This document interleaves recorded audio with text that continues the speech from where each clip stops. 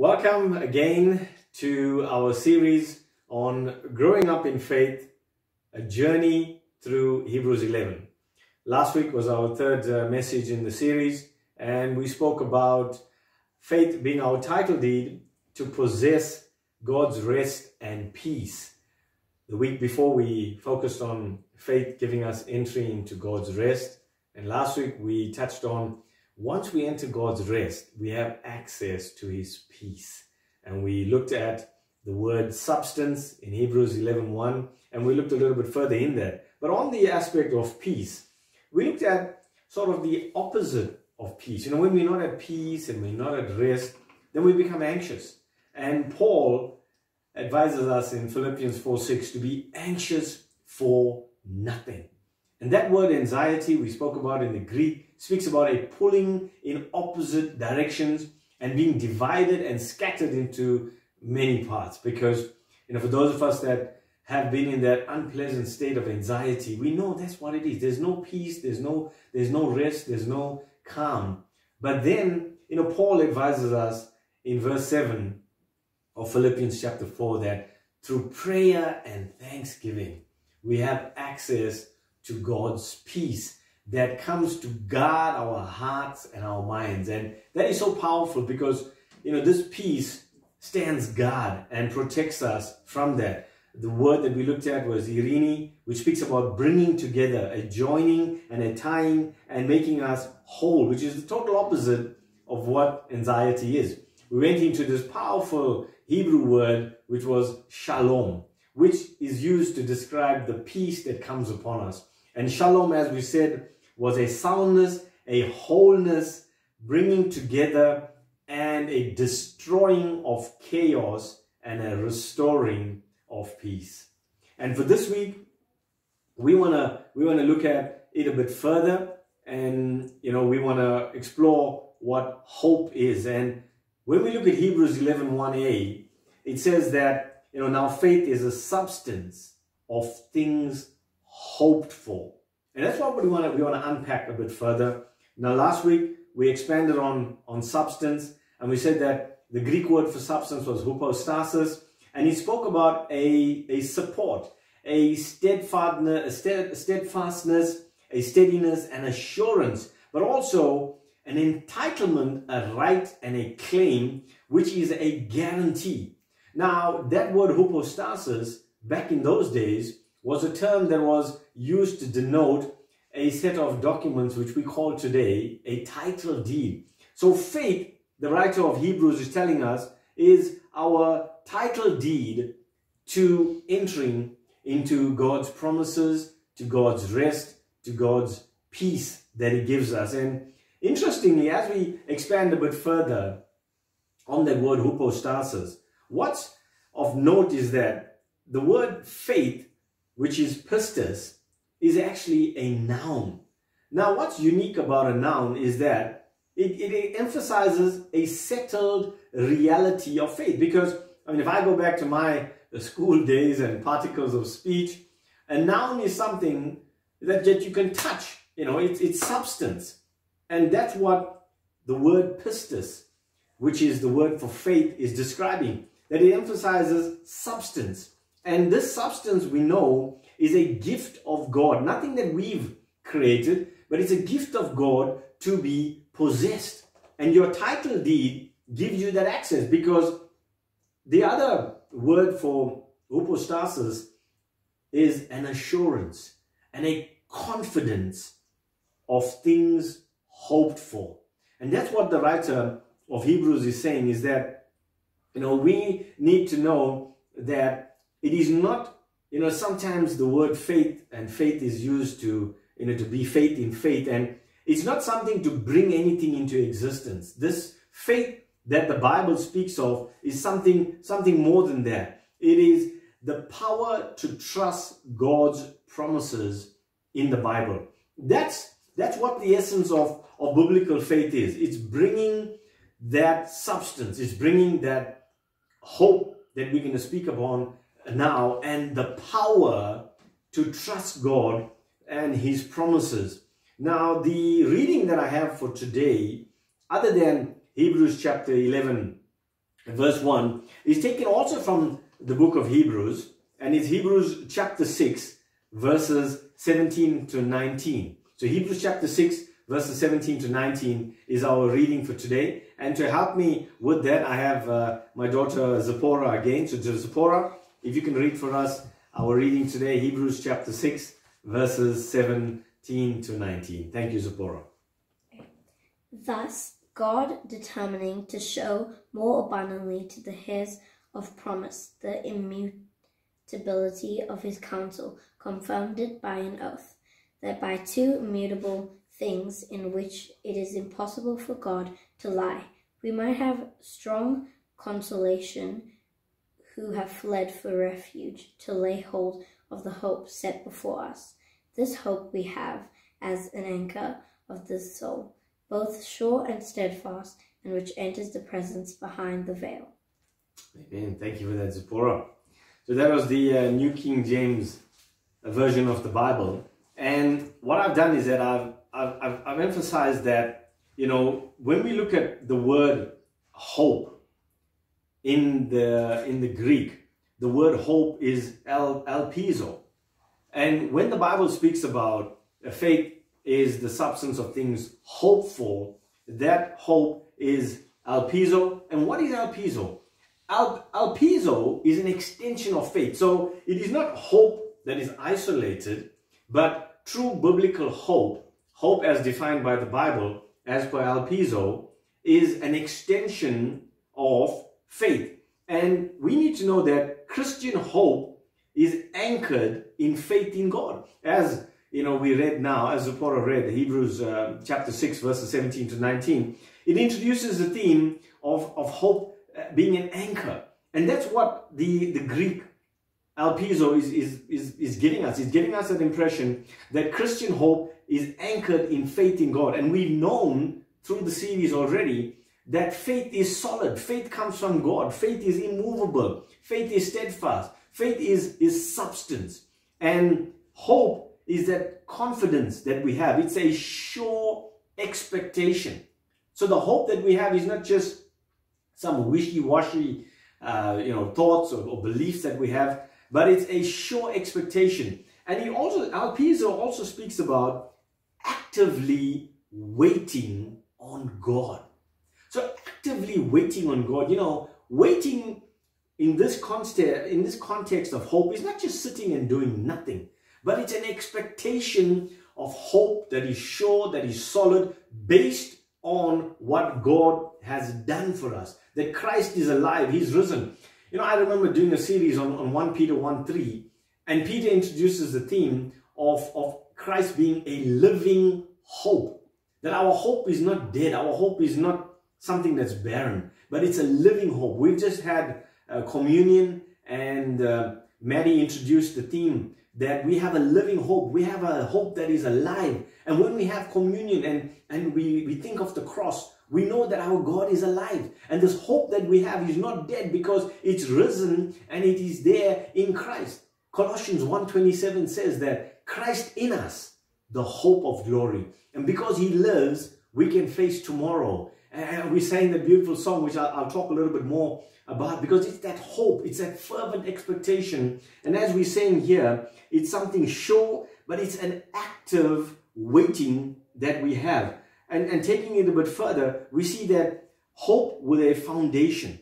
That's what Christian hope is, because the foundation is rooted in faith in God. And it's not wishful thinking, as I've said. So when we look at the verses that we're focusing on today as part of our reading, or linked into the series of Growing Up in Faith, a journey through Hebrews chapter 11, what I've picked out from the New Living Translation is that in verse 17, he tells us that you know, be sure. We can be sure. This hope is sure. This elpizo hope, this hope in God is a sure thing. Because it goes on to say that God will never change His mind. We know God. God is settled. God is solid. And that's where our faith is in God. It is sure. It will never change, because God has given His promise and His oath. So God has given us his promise and his oath because it is impossible for God to lie. So these are things that we need to resolve in our spirit to know that our hope is in a certain surety of God, that God will never lie. And in verse 18, it goes on to explain, therefore, we have not just a confidence, because of all of this, because of who God is immovable, God is steadfast, God never changes.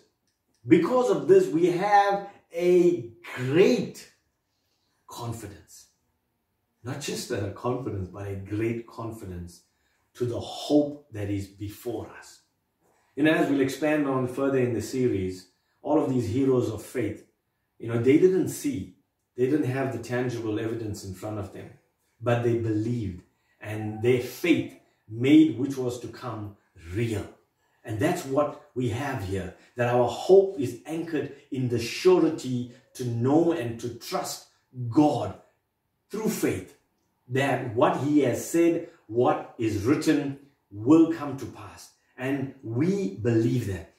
And verse 19 is such a powerful encouragement, because in the New Living Translation it says that this hope is a strong and trustworthy. It is a strong and trustworthy, wait for it, anchor. For what? For our souls. It is an anchor for our souls. So this hope, when we look at that imagery, the people at that time, they knew about fishing and they knew about going out on the sea. And they knew that if you went out to fish without an anchor, it was dangerous. Why? Simply because the anchor pulls you down. The anchor prevents drifting and provides stability for that ship, for that boat. So the anchor prevents you from drifting away and getting blown away by the tide and every wind. And the Bible speaks about that. That we need to be firm in our faith, not just believing any wind of doctrine that comes around. So we need to test that through God's word. And if we anchored in faith, if we anchored in God, if we anchored in his word, we're going to have that stability. But you know what? The anchor is only effective if it is secured. And in the context of the boat and the ship, the anchor needs to be secured to the ship. So the imagery that we have here is that our hope is strong and trustworthy because it is the anchor for our souls. And our mind is part of our soul. Our emotions is part of our soulish realm. And if our soul is anchored in faith, and if our soul is anchored in God, then we're not going to be moved around. And this is where we find that the ship, the imagery here is that, that ship, that boat is faith. And the anchor is our hope. So if our hope is attached to faith, we're not going to be moved around. We're not going to be blown around by every wind of doctrine. We need to know that. And this is what we are hearing from the writer of Hebrews, that our hope needs to be anchored in faith in God, because that's the only solid substance that we have. We spoke about pistis being a noun. It is of substance. It is an assurance. It is solid. And the anchor needs to be, our hope needs to be anchored in that faith, which is immovable and unchangeable. And that's such an assurance for us to know, because that is where our hope is. That our hope and our expectation is in the solid foundation of the Word of God. Now, interestingly, this word hypostasis appears in two other places, and it's in the book of Hebrews. In Hebrews chapter 1, verse 3, it speaks about Jesus Christ being the substance of the Father. So again, a solid representation in essence, in the image of God the Father, something concrete, something solid. And in Hebrews 3:14, it speaks again of a guarantee and an assurance. And that's what we have. That faith is there to provide us the substance, the guarantee, and the assurance, as the Word of God highlights to us. Because faith provides the firm ground on which we stand. We don't stand on thoughts, beliefs, on doctrines of man, of things in the world, but we stand on something firm, and that's what the Holy Spirit is imploring us, is asking us to realize that our faith is in nothing flimsy. Our faith is in nothing that is wishy-washy, but our faith is in the solid Word of God.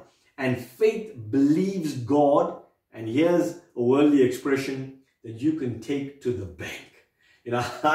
I lived in New Zealand for 14 years, and another common expression is that, people will tell you, good as gold, mate, good as gold, and you can take it to the bank. But you know what?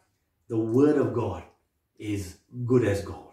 It is more than gold. You can take it to the bank. It is sure, it is firm, and it is absolutely solid. But in that hope, it speaks about an active waiting. And this is what it is. That waiting for fulfillment of God's promise. That hope gives us that ability to wait patiently. Because why? Because in waiting patiently, we don't get upset. We don't get rattled, and we don't get worried. Why? Because it's firm. It's like that anchor. It's firm. It's holding us. I want to just speak out a Dutch Afrikaans word. It's holding us fast. It's holding us tight. It's holding us strong. And that's what God wants us to know. That we can have our hope, we can have our expectation, because it's linked to our faith in God that is immovable and does not get upset, does not get rattled, does not get worried. And our humanity, our frailty comes in, and sometimes we do get upset when we don't see what we are trusting God for. When we get rattled and we get worried. But at that time, we need to pray and we need to ask God, please increase my faith, oh God. Please strengthen my faith in you. That your hope becomes that anchor that is rooted in God. I mentioned that, we sang a lovely song for our communion earlier on because it relates to the living hope, that our hope is alive. And we all know this lovely song. Last week I ended with a song, a beautiful hymn, It Is Well With My Soul. And this week, there's a lovely song, because when we sing and then we worship, when we praise God, His presence comes. And where His presence is, there is fullness of joy. And Nehemiah 8:10 says that the joy of the Lord is our strength. And that's how we build ourselves up. And that's how we allow God to come in and strengthen us. And this beautiful song that we sang when we took the communion, reminds us of the living hope that 1 Peter 1:3 speaks about. Because He lives, I can face tomorrow. Because He lives, all fear is gone. Because I know He holds the future. And life is worth the living because He lives. Corrie ten Boom says that we may not know what the future holds, but we know Him that holds the future. And that's Jesus Christ, our Lord and Savior. The future is in Him, the living hope. These words were written by Bill and Gloria Gaithers. And last week we spoke about It Is Well With My Soul, and Isaiah 66:12 being the words that Horatius Spafford used to pen it, when peace like a river attended my soul. And it goes on to say that God comforts us with the comfort of a mother. And similarly, when Gloria Gaithers was, before she wrote this beautiful song, she was going through a tough time. She was pregnant with a third child, and her husband Bill was not well, and there was a whole lot of anxiety, and there's a whole lot of stress. And as a parent, you face that sometimes when you're bringing children into the world. You get consumed with worry and anxiety, and you get rattled, as I pointed out earlier. And then she says, when she began to pray and ask God for faith and for trust, she says she felt the comfort of a mother. She felt the comfort of God, as in Isaiah 66:13, the comfort of a mother. As a mother comforts her child, so does God comfort us. And she felt the peace as her faith increased. And as her faith was solidified, the peace of God came because she entered his rest. And she began to pen these words. And, during that time, she began to realize that, because he lives, she could face tomorrow. And she based it on these powerful words of Jesus in John 14, verse 19. Because I live, you also will live. And I want to encourage you today, with all the cares in the world and all the worries and all the concerns, for those of us that are in Christ, we have this hope of glory, Colossians 1:27. For those of us that are in Christ, our hope is not in the things of the world. Our hope is solid, it is fixed. It's the anchor that holds us down, that we can be encouraged. Because he lives, I can face tomorrow. Maybe you're in a place right now, or you know of someone that is in turmoil, fraught with anxiety, doesn't have the zeal or the zest or the will to live. Share with them this hope that we have in Christ, that because he lives, we can face tomorrow. Because he lives, all fear is gone. That's the living hope that we have. And we know that we know with certainty, because that's what hope is. It's a certainty. It's a sure foundation. It's something we can take to the bank. It is as good as gold.